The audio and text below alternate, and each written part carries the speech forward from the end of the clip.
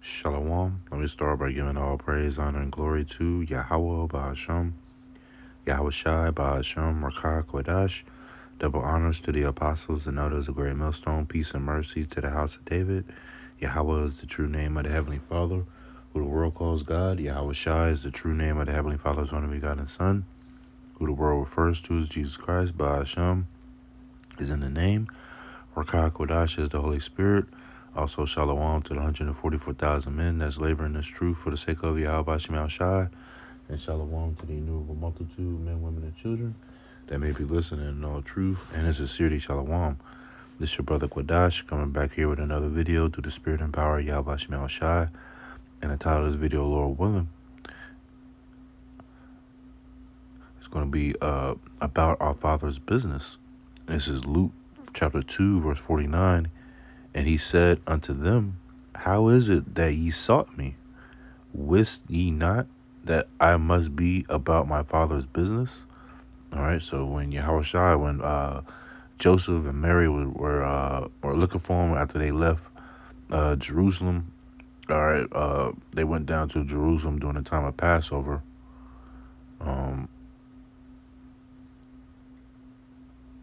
It was during the time of Passover, and they noticed that Yahushua wasn't with them. So they went about looking for him. When they finally found him, I'm going to read 48 says, And when they saw him, they were amazed. And his mother said unto him, Son, why hast thou thus dealt with us?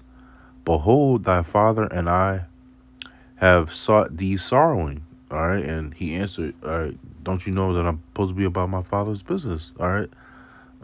Regarding this ministry, and that's how we have to be. We have to be about Yahweh's business, man. All right. Preaching his word, reading, studying, staying up to date with prophecy. All right. That's keeping watch. Okay. And we have to do these things because this is our duty, first and foremost. And also, it says here in Jeremiah 3, verse 14, Turn, O backsliding children, saith the Lord Yahweh. All right, so the Lord wants us to turn back unto him. All right, because we have backslid, man. All right, we backslid. All right, we fell away. All right, scriptures talk about lest there was a falling away first. Okay, so hey, this was according to prophecy that we backslid from the Heavenly Father, but now that's the time to turn back. All right, so it's turn, O backsliding children. All right, so we was going the other way. Okay, spiritually. All right, now we're going back the right way spiritually, man. All right, it says, For I am married unto you, and I will take you one of a city and two of a family, and I will bring you to Zion. All right, so we are the Lord's woman. Okay, the Lord is our husband. Okay, so hey, we gotta be given our due benevolence, man. All right, as being the women unto Yahweh Ba'ashem Shai. All right, we all like our woman, to give us attention. We got to give them attention as well. All right, but the Heavenly Father, he gives us attention every day. Us waking up, that's the Heavenly Father, giving his due benevolence. Us eating, drinking. All right, because those are things that may be taken for granted, maybe taken lightly. You're able to go in your refrigerator and get some water. That's all through the Lord, man. All right, because you could be out here homeless, begging for food, begging for water, begging for change so you can go get some food. All right, begging for change so you can go get a drink of water. Okay, because when the Lord brings this famine, all right, it's going to be, you're going to know the Lord is with you by him enabling you to have a drink, all right, to have a glass of water, all right, to be able to have a bite to eat a steak. All right, all these things are is the Lord showing favor towards us, man.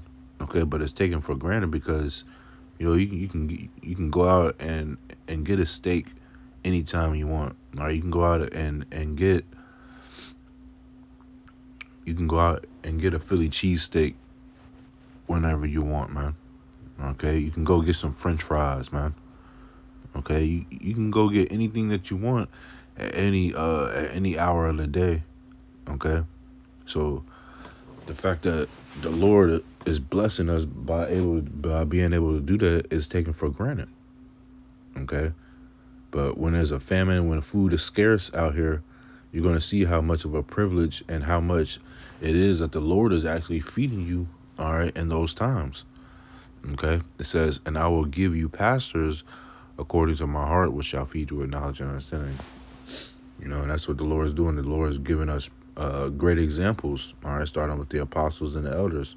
All right, and their elders, man. Okay, starting with Abba Bibbins, man. All right, so the Lord has given us teachers according to His heart. All right, that's going to feed us with knowledge and understanding to be able to come back into this fold. Lord willing, with that number. All right, to be able to do the business of Yahweh Shemel Shah. Okay, because you can't hide your money under a napkin. All right, put it. It says like dig it under the earth. Roughly paraphrasing. Okay, because then it's good for nothing. So us turning back unto the Heavenly Father, like the scripture says, seek Him 10 times more. Okay, completion, man. All right. So this life, is let me go here. Ecclesiastes 12:13. Let us hear the conclusion of the whole matter. Fear Yahweh Shemel Shai and keep His commandments, for this is the whole duty of man. Okay. And part of the Lord's commandments, the Lord commanded us to go out to the highways and byways and bid the marriage. All right. The Lord commanded us to feed the sheep. And how do we feed the sheep? Do we actually, do we go out? Do we go outside, gather up some grain, and feed literal sheep? No, we study, we read, we lay out lessons, we outline lessons, and we feed the sheep via the internet. This is spiritual food that we're feeding, man. Because Scripture said back in Jeremiah that we shall feed. He set up pastors according to His heart that's going to feed you with knowledge and understanding. So that's what we're doing. We're feeding the sheep with knowledge and with understanding, man. Okay, it says, let us hear the conclusion of the whole matter. When you go into the word conclusion, all right, even when you learned it in middle school, conclusion is at the end. All right. You may read a whole essay, then at the end you have the conclusion, a summary of everything that was written about. Okay, so it says, let us hear the conclusion of the whole matter. Fear the Most High and keep His commandments. And let me see here. I'm gonna look up the word for conclusion.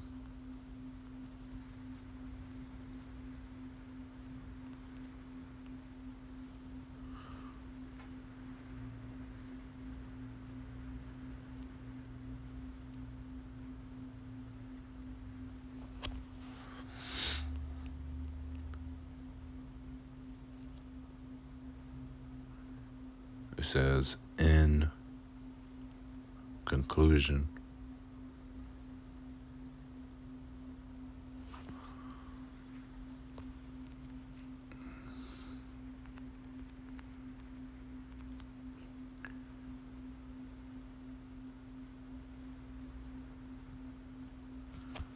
It says here in the etymology, result of a discussion or examination.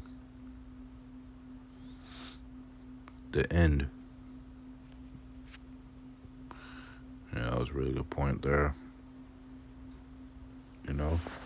But that's the summary of the whole scriptures, really. All right, is to fear Yahweh Shemel Shai and to keep His commandments, man.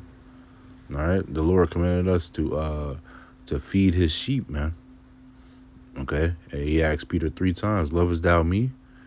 All right. Peter said, "Thou knowest that I love you, Lord." All right. Feed my sheep. Let me actually go to that. So if we love the Lord, we're going to feed his sheep.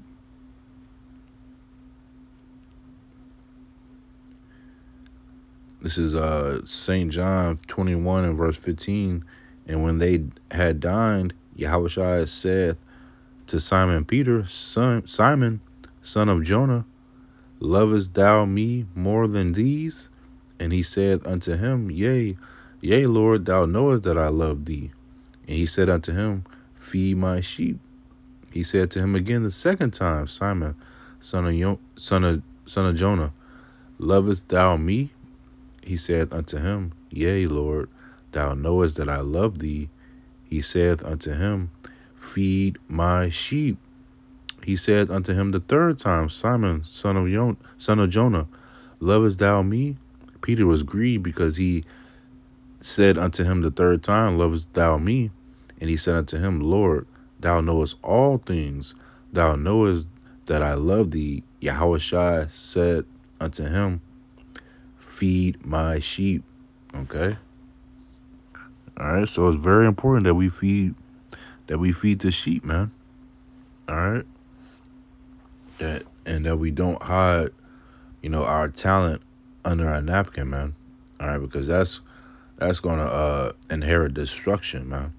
Destruction unto you, for hiding your talents, man. All right. And we don't want to do that. Because you don't want to be destroyed. All right. And it's selfish as well. Because scripture says,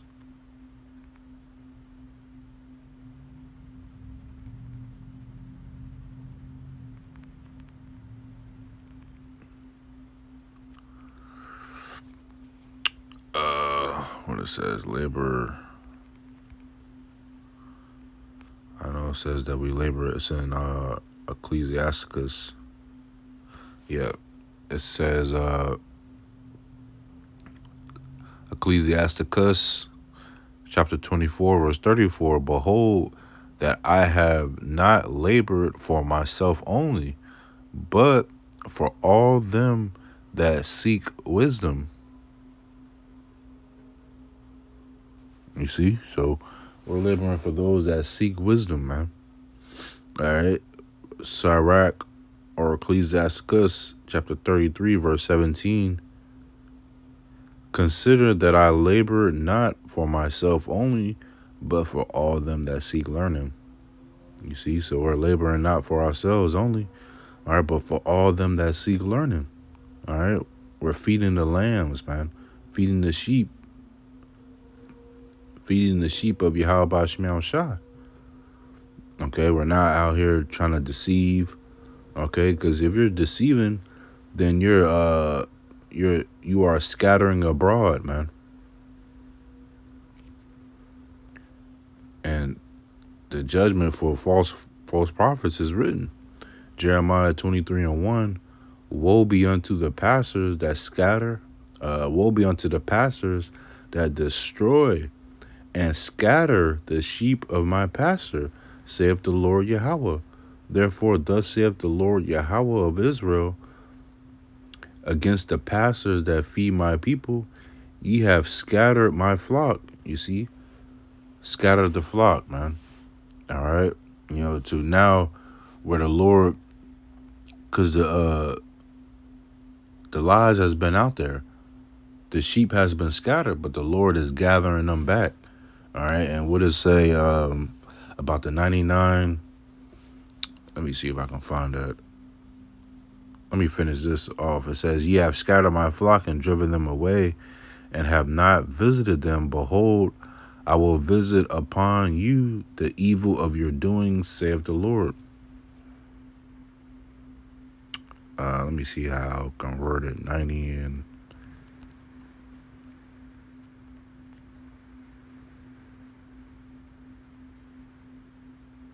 Yeah, this is Matthew 18, starting at 12.